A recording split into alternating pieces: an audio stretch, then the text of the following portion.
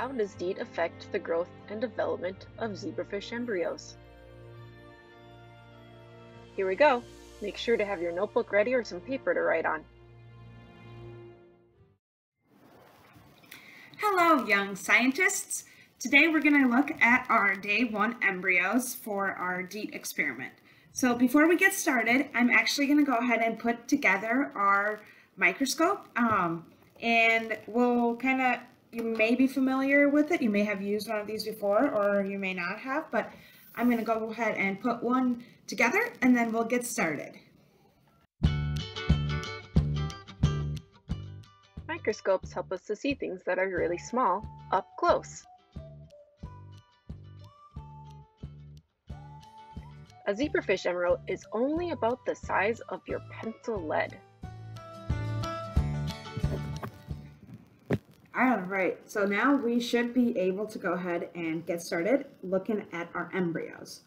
So here we have this is going to be the control group, and again we are taking measurements for day 1.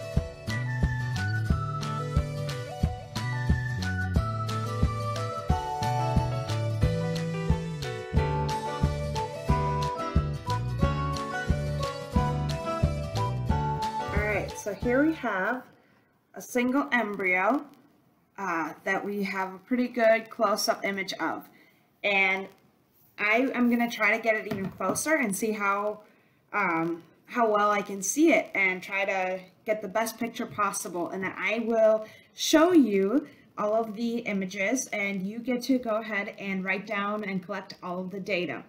So first off, we'll try to improve the image a little bit and see if I can get it so that I can see it really well.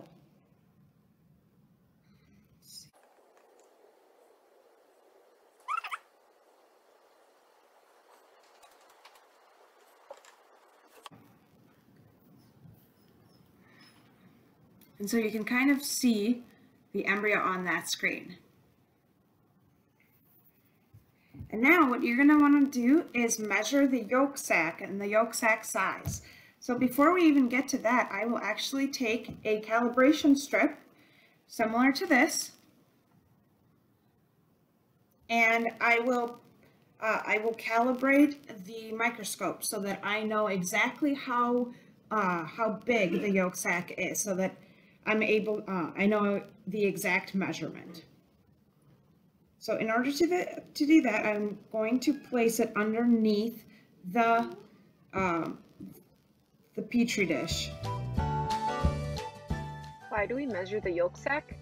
Measuring the yolk sac tells us how well the embryo is developing. Control is for comparison.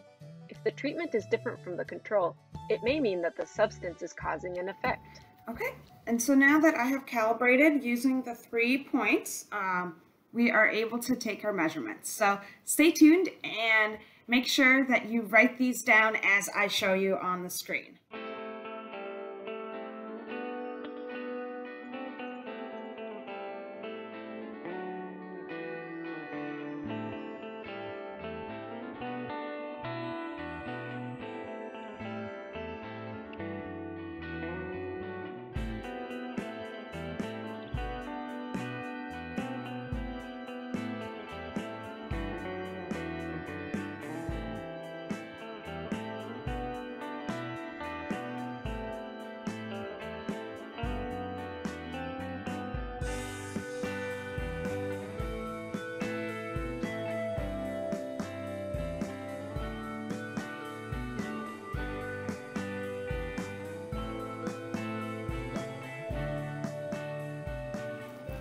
Okay, so that was the control group, and now we're going to look at our low treatment.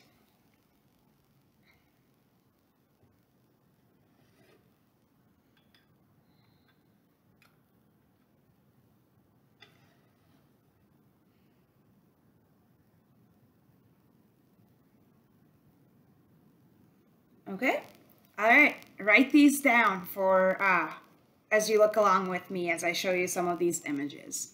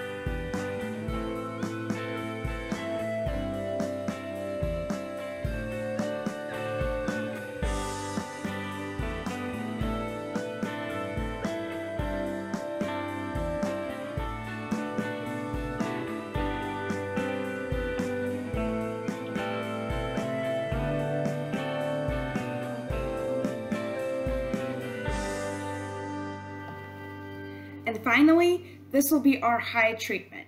So this is going to be the largest amount of DEET, and you'll have to go ahead and just, again, write these down and see if you notice anything. Are you noticing if the embryos have their yolk sac be smaller, larger, or about the same? You may not see much of a difference on day 1, but kind of keep it in mind. See if you do see any differences between the pictures that I showed you from the control, the low, and then the high.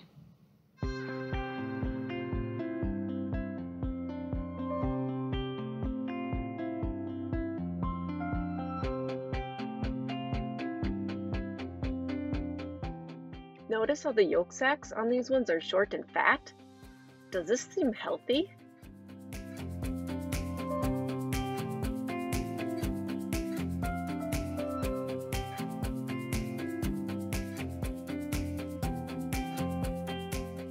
What do you think is going on with this black stuff? It's a fungus. It spreads in the petri dish after some have died. This one is still alive, but it may be in danger. This embryo is no longer alive. See how it turned all black and doesn't show any parts anymore?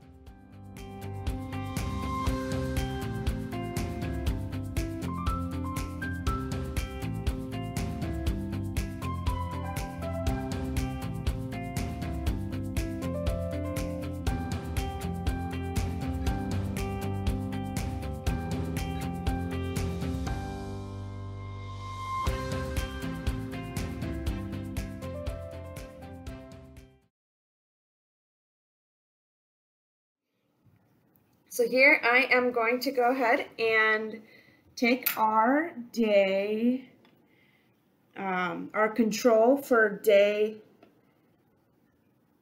3. So we're going to be looking at those first. Okay, and then you'll have to follow along on the screen with me as I take these measurements.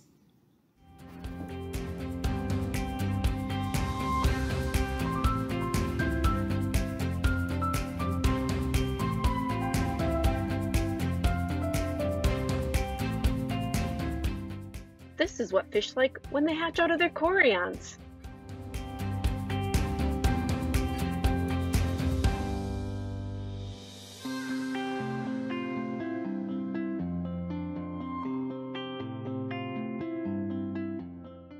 What's happening here? It's hatching.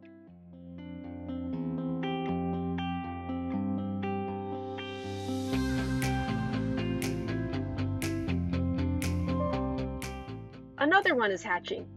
See the chorion still around its head?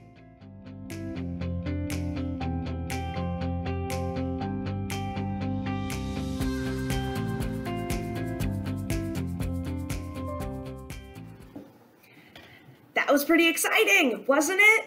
Did you expect to see what you saw? Were you expecting them to be so big and swimming around or I guess you can't really see them swimming around from the pictures, but just seeing the fact that it's a little fish.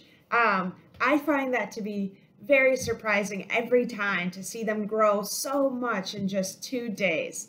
So that was the control. I hope you wrote down the yolk measurements and saw a little bit of a difference from the very first day that we took those measurements. And now we are getting ready to do the low treatment. And again, think about what you are, predict what you are going to see, and then kind of keep that in mind as we look at these next images.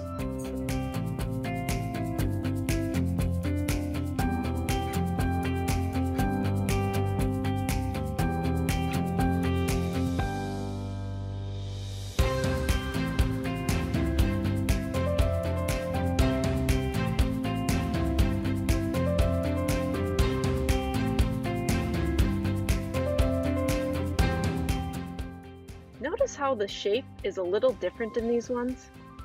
Do you see the red thing hanging down low? This is usually a sign of a heart defect.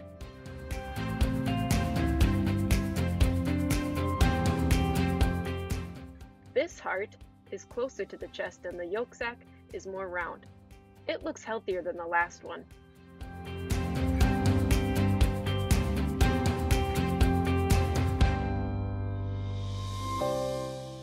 That was the low treatment, and so far, what are you noticing? What are you not noticing? What was surprising to you? Yeah, there's so much that you can go ahead and observe, and then we're going to look at the high treatment for the DEET experiment.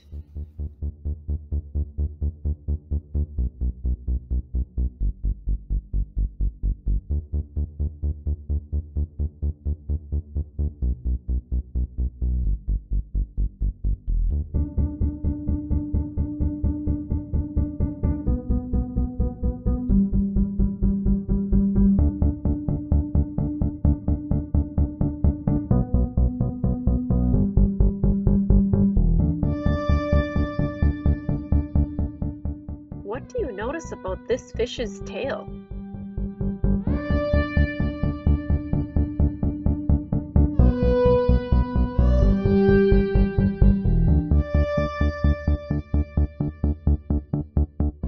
Once again, this heart is too big and too far outside of the chest to be healthy.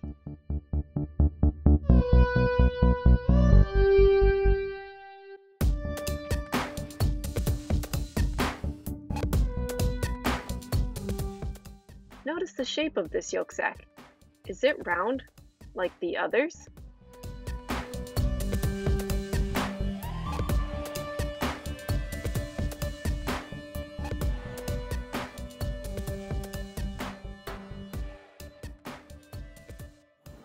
So that was our high. Was that surprising to you? Was it not surprising to you? I mean, I did expect some of them, but it was interesting to see how it really was quite different from the control, don't you think? So I want you to now go ahead and look at all the measurements and see the actual differences, and I want you to come up with a conclusion.